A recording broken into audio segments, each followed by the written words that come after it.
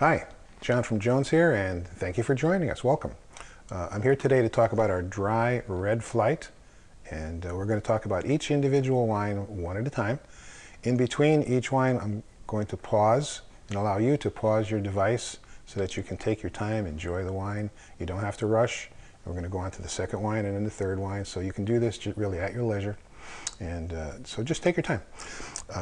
What we have for our flight today is 3 different reds, and all 3 of these are made with California grapes. Here in Connecticut, our growing season is really pretty short, and we have serious issues with winter damage on the European type vines like many of these are, and we can't grow these grapes. It's impossible. So to make these fuller bodied wines, we need to bring in the grapes from California. So these don't really have any Connecticut grapes in them, but they're made here. So it's all done by the Jones family here. So I'm using water. You can certainly keep going with your wine, but I always start with a little sniff, give it a good smell. In red wines, you typically get red fruits and black fruits, and you're going to see the difference. We're going to have some of each in some of these wines. So as you're smelling, look for different fruit flavors, not grape flavors. And then when you take your taste, I take a first taste just to clear out my palate. Then I'm going to go for a real taste, where I move the wine all around my mouth, get it to touch the cheeks, the back of my throat, and then swallow. And that, you'll activate the other flavor receptors, the taste receptors that you have in your mouth, besides just your taste buds. And so after tasting this, I start thinking about what am I tasting. Now this wine is made with Sangiovese, Zinfandel, and just a little bit of Cabernet Sauvignon. And this skews toward the red fruits. You start getting some red cherries, some red plums, and some black fruits also. The black currant comes popping in, and black cherries. So you get a little variety in this one here.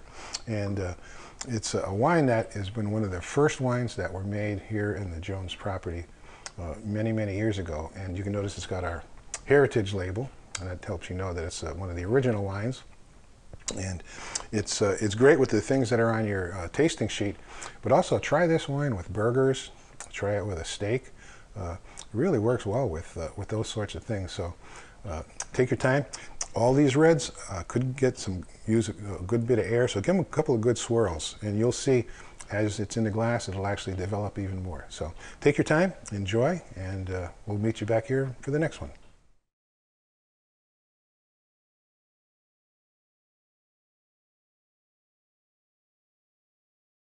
Welcome back.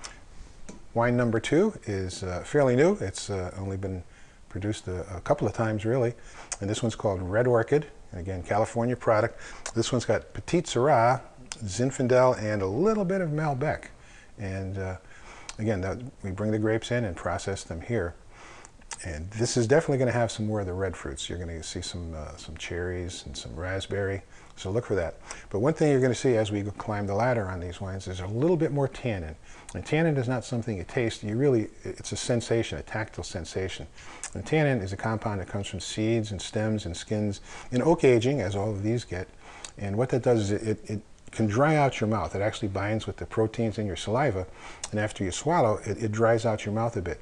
And that's where the cheese and the other food comes in. So my advice for these wines, the next 2, taste the wines, then have a piece of cheese, and then taste the wine again. And you're going to see how the cheese will coat your mouth, and it'll actually smooth out the wines, and you'll see a difference. You can almost sometimes perceive it as a different wine. So give it the smell. Again, look for those red fruits. You might get some toasty smells from the oak barrel, and you'll get that on the finish of the wine. And then as you taste,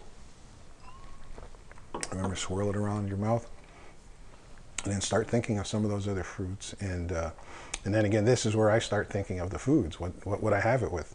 And again, anything like this would be great with barbecue, things with a barbecue sauce, ribs, those sorts of things, a little bit of brisket. Great with steaks, pork. Try it with meatloaf. My wife makes a great meatloaf, and this is a good accompaniment for it. But as I said, give it some air. These are bigger reds, and you might notice that tannic grip, so have that cheese ready for yourself, and enjoy.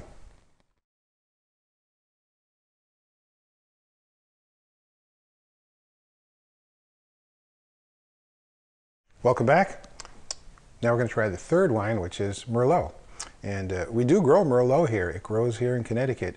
But again, the European vines, and this is from the European species, the viniferous species, and they sometimes get a lot of winter damage. So it's not something that we can always count on, but we do grow it, and it gets used in many of our blends and some of our other wines. But this one is mostly Merlot with a little dash, maybe about 10% of Cabernet Sauvignon that comes from California. And again, this one you're going to see the black fruits pop up again. So look for black currants, blackberry, those sorts of flavors and smells. And so that means, for me, I think of heartier food.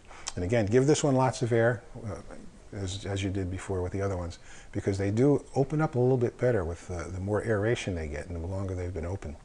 And so this is, again, aged in oak, so you will get some of that little bit of tannic tug on your tongue.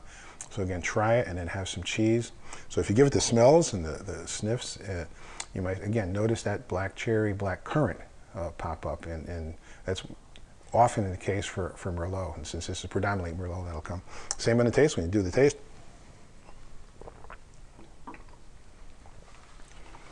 And you'll see the flavors echo the aromas that you got before. And again, you can feel that it's a little bit heavier. And you take the time, you can keep seeing the flavors develop. And again, you think about the foods that you would have. And with a wine like this, I certainly would try this with a steak for sure. Some of the things that I had with the other one I suggested with the barbecue. But you could also have this with really a hearty roast chicken. You can try it with a pork dish, just cheeses, those sorts of things. And it really makes a great match for that. But have that something to eat with it, because it can open the wine up. You can even get more flavors when you try it, pair it up with something else. So enjoy the rest of the flight there, enjoy the wine, and thank you for supporting your local farmers, and come back and see us again. Cheers.